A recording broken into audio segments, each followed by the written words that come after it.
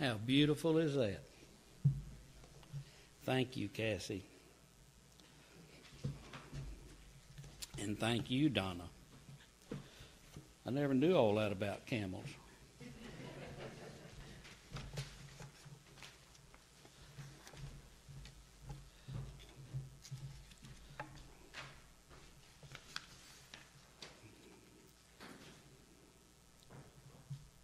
There was a married couple that had been married for 40 years, and they were in their early 60s. And as they were celebrating their 40th anniversary, they were in a quiet little romantic restaurant. And suddenly a tiny yet beautiful fairy appeared on their table. The fairy said, "For being such an exemplary married couple and for being loving to each other, for all this time, I will grant each of you a wish." The wife answered, just smiling from ear to ear, "Oh, I want to travel around the world with my darling husband." The fairy waved her magic wand and poof, here were 2 tickets for the Queen Mary II appeared in her hands. She's ready to set sail. The husband thought for a moment, very introspective. He said, "Well, this is a very romantic opportunity," but he said, "An opportunity like this will never come again. So I'm sorry, my love, but my wish is to have a wife 30 years younger than me." The wife and the fairy were deeply disappointed. "But a wish is a wish," the fairy said. So the fairy waved her magic wand, and poof, he became 92 years old.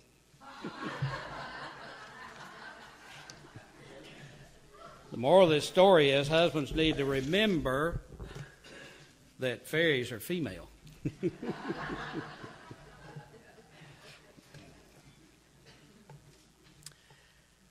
I want you to repeat along with me what we have on the screen. I am created in the likeness and image of God. Therefore, whatever God is, I am. And this is the truth about me. How do you feel after you repeat that? And repeat it with gusto. How does it resonate within you? Do you feel, well, I'm going to let you answer that on your own. December is the month when we celebrate the birth of Jesus into our dream here. January is the beginning of the new year when the Standard Church lectionary leads us into the start of this Jesus story, of where he's teaching us a new way of seeing things, a new way of thinking. And in the gospel reading from John in chapter 1, Jesus calls Philip and Nathanael as his first disciples to follow him.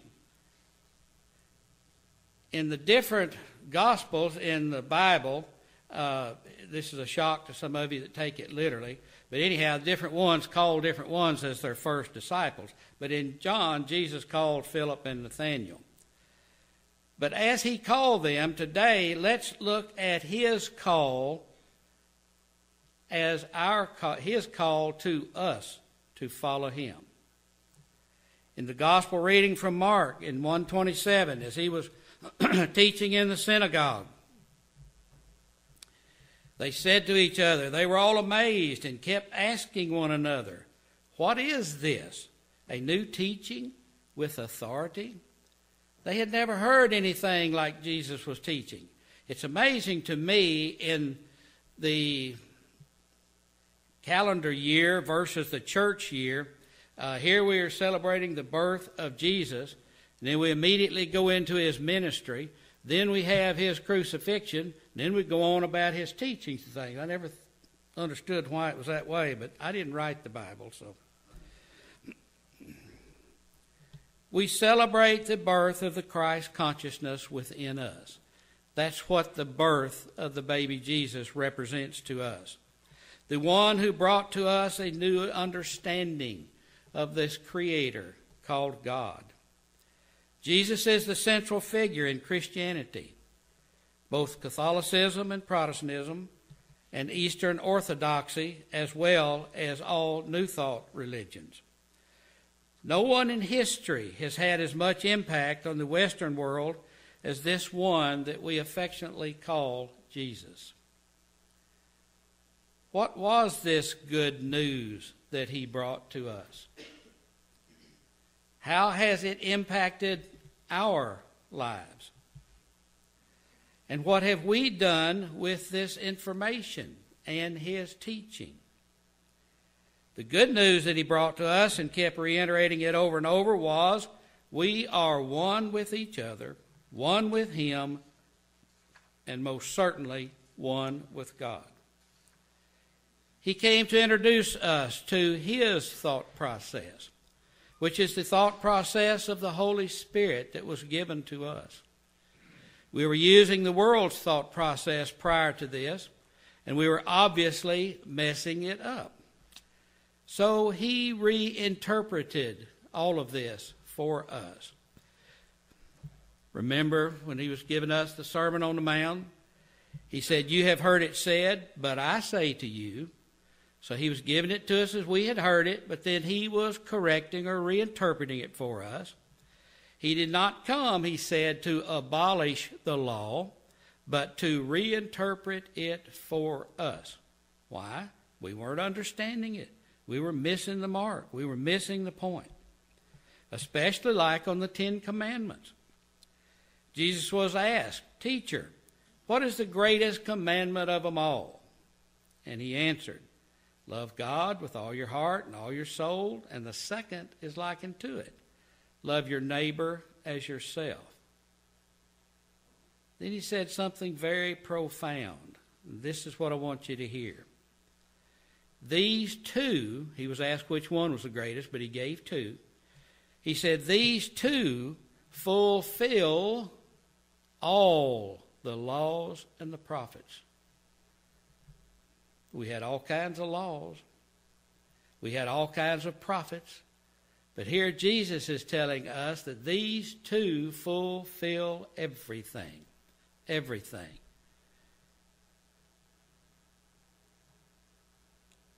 He again then simplified it more. "And now I give you a new commandment. Love ye one another." So we went from recently the 10 Commandments down to one. Simplified the whole thing. The thing about us loving God with all our heart and all our soul, and the second one, love your neighbor as yourself. What are we saying when we don't love our neighbor? Well, we don't love ourselves. That's one thing that is. And we don't believe any of it. I love in the Course in Miracles where it says, you either believe all of it or you believe none of it. You can't pick and choose. You can't pick and choose the things that Jesus brought to us and taught to us and fulfill what he came to teach us. With Jesus' thought process, he tells us that we have only one problem. We think we're separate from God. That's what he came here to correct for us. And one solution, which we find through forgiveness. We must forgive ourselves. That's the only one to forgive. Forgive ourselves for thinking that we even have the power to separate ourselves from that which God created. We don't. That's the joke. That's the laugh when we do that. Remember in Genesis 1:27 that we all repeated, we are created in the likeness and image of God, so whatever God is, we are. The world is full of change. Nothing stays the same. But heaven is changeless. I'll never forget a time Monica had come home and was telling me about a friend of hers who was troubled and depressed. And after listening to him for a while, she was reminding him of the peace that comes to us when we see things through the eyes of heaven or the Holy Spirit or God, and that this peace never changes. Never changes. For in heaven things are changeless. And we can give our worldly thoughts to the Holy Spirit or to Jesus, and they will reinterpret it for us. They will show us their way of seeing. We can get through all kinds of trouble and depression, and all of that can be changed to one of happiness, peace, contentment, joy. But this person said to Monica, he says, well, but I like change. I like something different all the time. Never changing sounds dull and boring. Is that where we are? Are we giving away everything which God gave us, and He gave us everything, for less than, or for this soap opera called life, which is filled with all kinds of ups and downs and ins and outs? Look at what Jesus was trying to tell us and bring to us, that we were created in this likeness and image, which it has no needs at all, and we gave it away for what we call this world and what I call the soap opera called life. Let me paint you a picture. And again, I'm going to invite you to close your eyes. While you listen to some truths about you, just listen. Now, metaphysically transport yourself out of the physical, transport yourself into the spiritual, and listen to this. God is love and God is spirit, and you are created in the likeness and image of God. Therefore, you are pure love and pure spirit. Everything is already given you. Everything. Nothing is lacking in heaven. Pure love has no needs. It is everything. Pure spirit has no hurts or pains. And since there is no body, there is no sickness. There is not one thing that you could want. There is nothing you need ask for. Just accept that which has already been given you. Being pure love, all we can do is to extend love. And this is what we do. There is no opposite. There is no other. There is only one. There is only oneness. All we need do is to share or extend this love, which is what we are, just pure love. A state of total peace, total joy, and it never changes. Your heart is filled to capacity with everything to keep you wholly joyous, totally peaceful, and totally in a state of being. Now let's come back to here.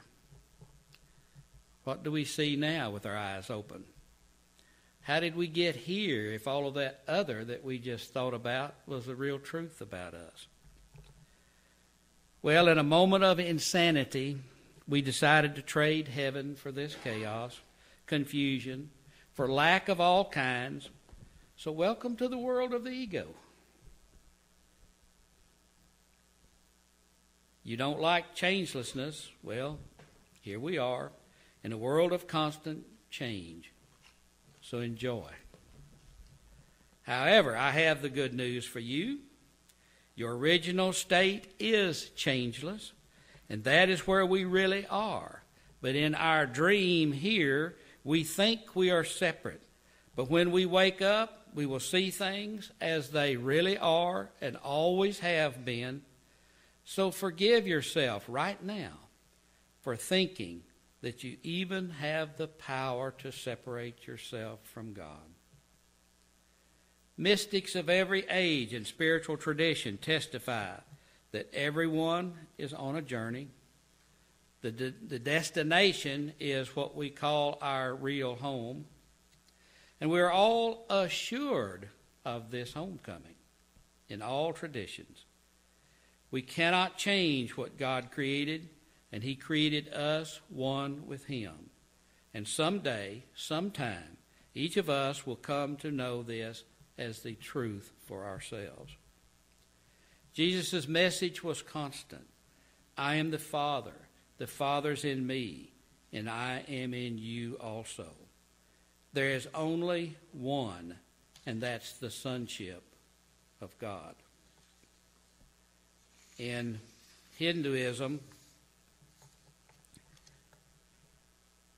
which is a system of philosophy that further develops the implications of the Upanishads, that all reality is a single principle, Brahma, or God, and teaches that the believer's goal is to transcend the limitations of the self-identity and realize one's unity with Brahma, or with God. Very, very similar to being exactly the same thing as we talk about in Christianity. From A Course in Miracles in chapter 15 about the holy instant, we hear these words. This lesson takes no time, for what is time without a past and future?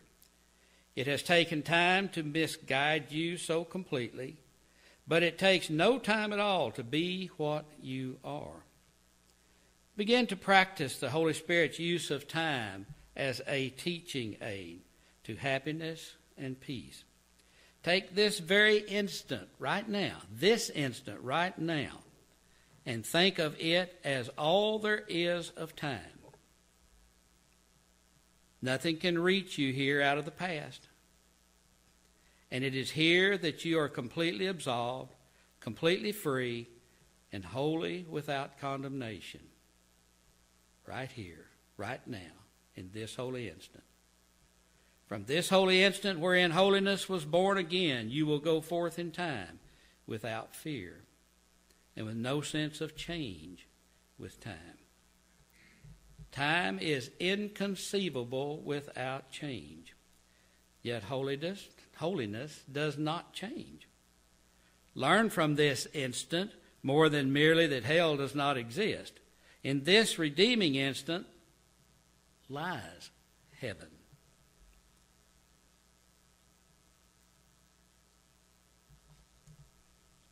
And heaven will not change. For the birth into the holy present is salvation from change. There is no change in heaven because there is no change in God. In the holy instant in which you see yourself as bright with freedom, you will remember God.